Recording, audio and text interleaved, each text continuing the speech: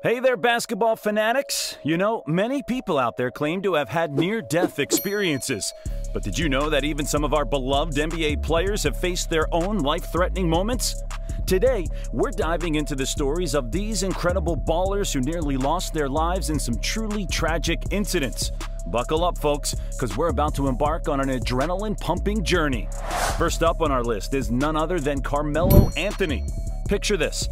Dwayne Wade, the man himself, was doing an Instagram Live with Carmelo when Wade's better half, the lovely Gabrielle Union, encouraged Melo to share his near-death story. I'm gonna tell you the story right now.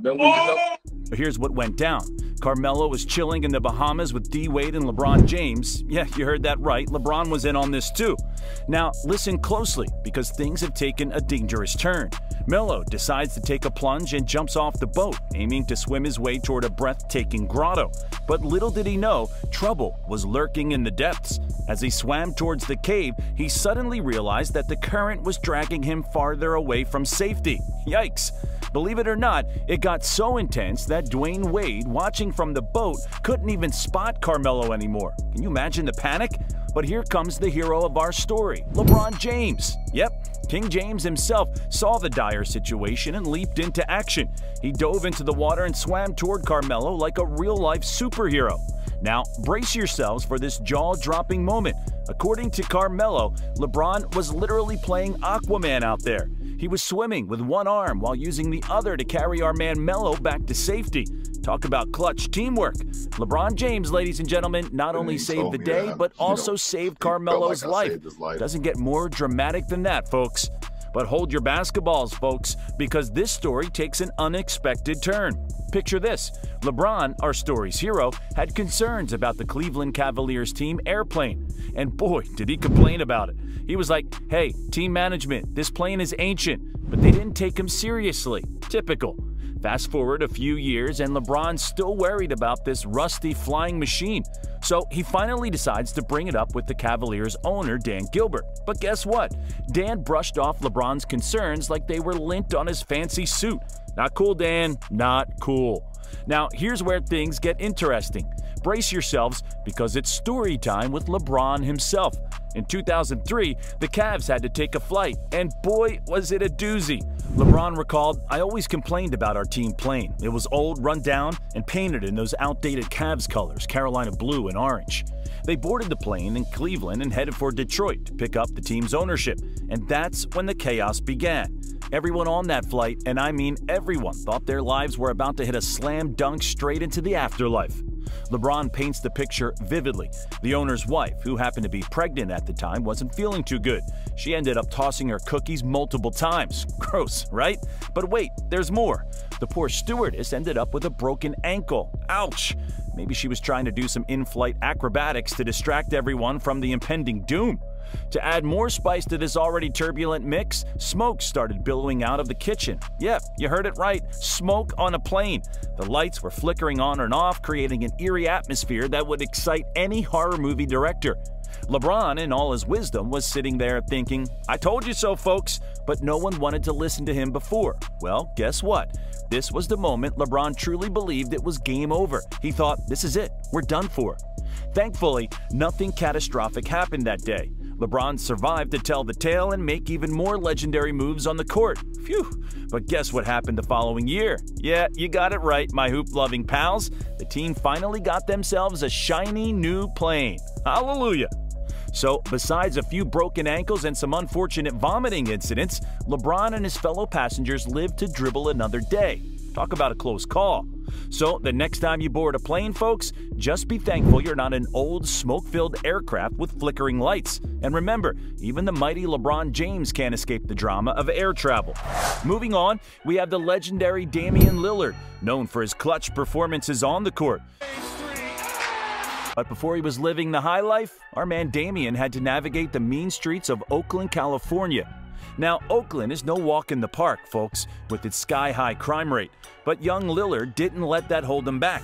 Picture this, a young Damian, fresh out of basketball practice, innocently waiting at a bus stop. Suddenly, three shady characters surround him, demanding he hand over all his possessions. Well, these guys clearly didn't know who they were messing with. With the confidence only a future NBA superstar could possess, Damian looks them dead in the eye and simply says, "No." Talk about nerve. Of course, these three amateurs wouldn't let our boy off the hook that easily. They decided to take matters into their own hands and attack Lillard. But hold up, folks. Against all odds, our hero holds his own and puts up a fight. I mean, seriously, three guys against one, Damian? It's like trying to guard him on the court. It's a lost cause. But here's where things take a terrifying twist. As if fighting off three attackers wasn't enough, one of them decides to up the ante and pulls out a gun. Yep, you heard it right, a gun. Suddenly, Damian realizes it's time to retreat, and I can't say I blame him. Your survival instincts kick in when someone points a gun at your head. Smart move, Lillard. Now, what's even more mind-boggling is that Damian turned this traumatic experience into art. Yes, my friends, he raps about it in his song Roll Call. Talk about turning adversity into gold. In the lyrics, Dame confesses that his heart was pounding and he was praying to the high heavens. Well, I don't blame you, buddy. That's a seriously chilling experience. Thankfully, Damian managed to escape without any harm. But let's take a deep breath because we're about to enter even darker territory, so buckle up. Next on our list is none other than the truth teller himself, Paul Pierce. We all know him for his mesmerizing skills on the court, but did you know he also faced a brush with death? That's right, folks. Get ready for some serious goosebumps. Now, Paul wasn't always surrounded by the glitz and glamour of the NBA. Back in the day, he had his fair share of struggles. One fateful day, Pierce found himself in a truly horrifying situation. Brace yourselves, my friends. Our man was stabbed not once, not twice, but 11 times. Ouch, that's gotta hurt. I mean, seriously, who stabs Paul Pierce? The man is a basketball legend, not a pincushion. Talk about a terrifying encounter. I can't even imagine the pain and fear he must have felt in those moments. But hey, Pierce is made of tough stuff. He didn't let those stab wounds bring him down. Instead, he rose from the ashes like a phoenix, returning more robust than ever. It's a testament to his unwavering determination and the sheer willpower that drives these NBA heroes. All right, time to switch lanes. We also have an unbelievable story about the legendary Paul Pierce. In 2000, Paul Pierce found himself at a nightclub in Boston, having a grand old time chatting up a few ladies. Oh, the good life. But wait, here comes the plot twist. Out of nowhere, a random dude, probably jealous of Pierce's smooth moves, tells him to stay away from a particular woman. I mean, who does that? Ignoring the warning, Pierce locks eyes with the woman, and she gives him a look that screams, "Stay away from that guy, he's bad news." Well, guess what? Pierce didn't back down. He continued talking to her, not realizing he was about to step into a full-on brawl. Before he knew it, Pierce was in the middle of a brawl with not one, not two, but three dudes. Can you imagine? It's like a real-life basketball version of 3-on-1.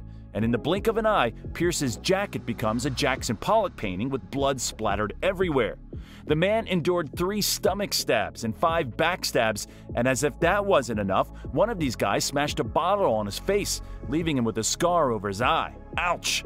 Now I know what you're thinking. Did Pierce survive this insane encounter? Well, thankfully he did, but not without some severe battle scars.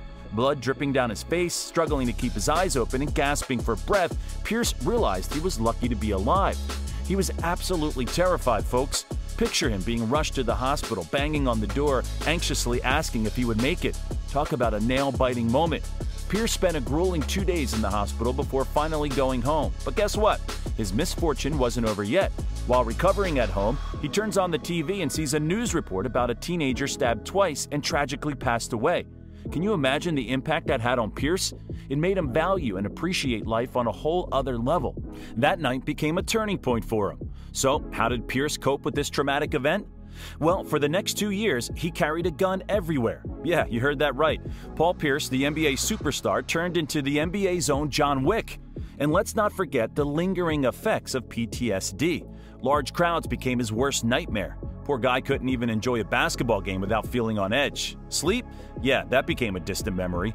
Nights were spent waking up in cold sweats, drowning in anxiety. It was a rough time, my friends. To ensure his safety, Pierce even hired round-the-clock police surveillance for himself in his house. I mean, talk about taking precautions to the next level. But here's where things take an exciting turn. Instead of letting fear consume Pierce, he channeled all of his energy into basketball. The gym became his sanctuary, his escape from the turmoil of everyday life. He used the sport to free his mind, to find solace in the game he loved. Talk about dedication. And guess what, folks? It gets even crazier. Despite enduring such a life-threatening attack just 1 month before the start of the NBA training camp, Pierce defied all odds and played all 82 games that season. Can you believe it? Talk about resilience. It's no wonder he earned the nickname The Truth. Pierce's determination and strength were truly unmatched. And let's pass the ball to our next jaw-dropping story that'll have you on the edge of your seat. Hold on to your basketballs, because this one's a doozy. So we're talking about the Ball brothers, folks. You know, the dynamic duo of the NBA, LaMelo and Lonzo.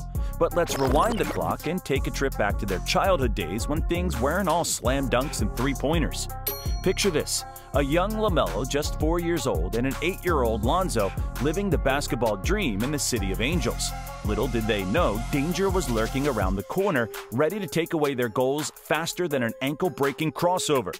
So there they were, LaMelo and LeVar, getting up shots at a gym in sunny Los Angeles. Meanwhile, Lonzo and Jello were on the main court, going head-to-head with some grown men in a scrimmage. Talk about taking on the big leagues, right? But things took an unexpected turn when one of the guys on the court got hit with a foul. "No worries," he said, acting all tough. "I'll be back." Spoiler alert, he wasn't talking about grabbing a quick snack from the vending machine. Next thing they knew, this guy returned, not with the basketball in hand, but with something far more sinister: a gun. You heard that right, a G-U-N in the gym. Who brings a weapon to a basketball court? Not cool, dude. Now, this is where it gets real. According to LaMelo, he suddenly heard a series of loud pops echoing through the gym. Pop, pop, pop. And just like that, chaos erupted. But in the midst of all the madness, we witnessed the superhero moves of LeVar Ball, the baller dad extraordinaire. Without hesitation, he swooped in, scooping up all three of his boys like a basketball trifecta, and bolted out of the gym, proving that he's not just a baller on the court, but also a hero. Can you imagine the adrenaline pumping through their veins? I mean, these guys were dodging bullets like they were doing crossovers. It's a miracle they made it out unscathed, ready to conquer the basketball world another day. Phew. I don't know about you, but I need a breather after that wild story. The Ball brothers narrowly escaped a tragedy that could have shattered their dreams. But hey, they persevered and are now making waves in the NBA. Wow, talk about a heart-pounding journey. These NBA players have genuinely embraced the thrill of life, from near-death encounters to facing armed attackers. Who needs action movies when reality serves up stories like these? Phew, these stories had us perched on the edge of our seats, my friends. Like the NBA, life is filled with unexpected twists and turns. So, the next time you step onto a plane or hit the court, be grateful for the thrills without the life-threatening situations these ballers faced. Now, here's a question. If you could witness any heart-stopping moment in NBA history firsthand, what would it be? Please share your thoughts in the comment section below, and let's keep the discussion going. And if you enjoyed this adrenaline-packed ride, make sure to slam that like button, subscribe to our channel, and don't forget to hit that notification bell. We've got more spine-tingling stories and entertaining NBA content coming your way. Until next time, stay safe and keep loving the game.